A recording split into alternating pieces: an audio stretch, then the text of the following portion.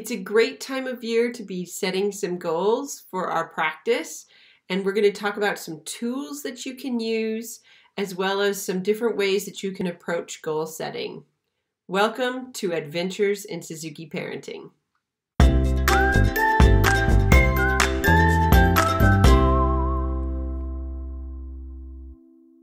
I'm Jody St. Clair, and today we're going to be talking about setting goals. First, before we start, I really want to hear all about the goals that you are setting already. Let me know in the comments below if you've been setting some goals for your year, some intentions, and what they are and how do you plan to kind of execute them. If you have some sort of reward set in place for when you reach those goals and how you kind of revisit them. I really am interested in the ideas that you have, so please let me know.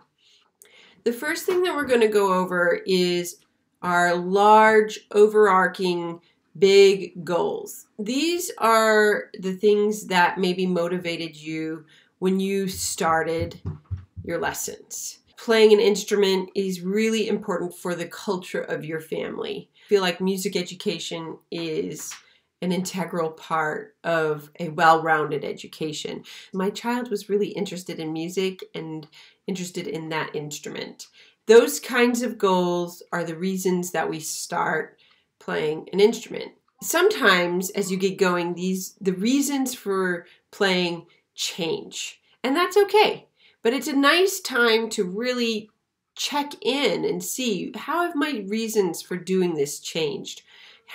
Do I need to change my reasons for doing this? Maybe it needs a little bit of revision. Maybe it's in a place where it just needs to be reimagined. It's easy to kind of ignore those big reasons. When you start having struggles, it then is great to have a foundation of reasons to be able to rely on, so that you can go back, yes, I know this is really hard, but we want to do this because it's important to us. So just kind of defining the reasons that it's important to you. And I think it's just good to check in every year on those big goals.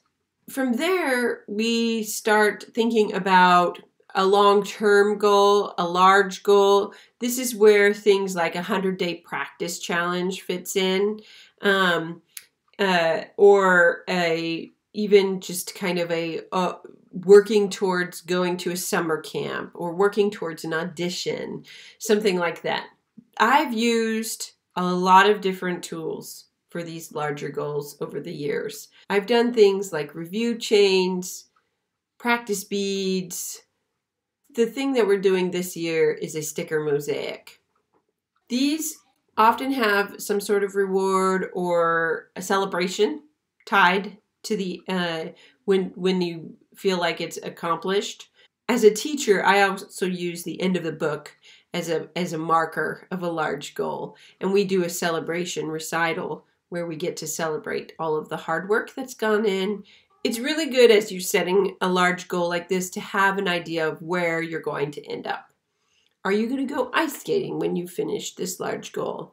Are you going to take a nice family hike? There are lots of ideas to kind of incorporate something fun that you can do as a family in celebrating the end of one of these big goals. I would love to hear if you've done a big goal like this, and what you kind of did to celebrate the end of it, how you kind of kept moving through it, what kept you motivated, because I think everybody needs some really good ideas on how to keep those large goals going.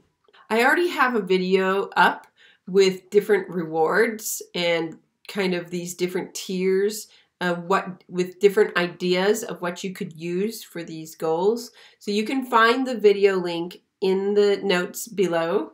And there's also a printable with a lot of different kind of celebration and reward ideas for when you get to a point where you're marking the accomplishment.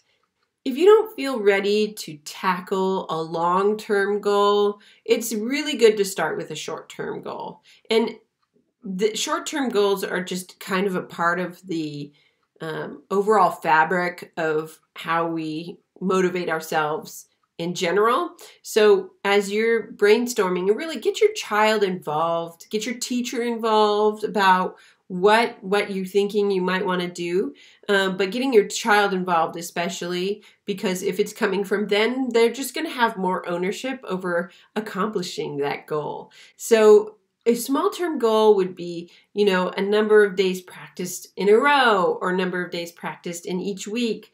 It could be a weekly goal. It could be a review goal. It could be, kind of a number of times of doing something over a week. We do a lot. I'm sure your teacher is assigning a lot of short-term goals, but you can also try to get your child involved in order to kind of come up with something that they have kind of a choice about, depending on their age a little bit, but as soon as you can kind of involve them in those decisions, the more ownership they're going to have of playing their instrument. Again, even with the short-term goals, it's important to at least mark that they are accomplished. And with a short-term goal, it could be as simple as, wow, we did that. What a great accomplishment. And just recognizing it, but not recognizing it is really where kind of the danger. It becomes unmotivating to do those short-term goals. So in order to kind of still keep that motivation, it's really important to observe, to celebrate, to enjoy the process of going through this, because we have to enjoy the process really in order to get a great product. This is a very process-oriented thing, learning an instrument. And the more that we can find the ways that our children are enjoying the process of learning, the more successful we'll be. Setting goals is a really key part of learning, and getting your kids involved in setting the goals is also really key to them having ownership. And I hope that you got maybe some new ideas, or maybe realized that you could organize your goals a little bit more while watching this video.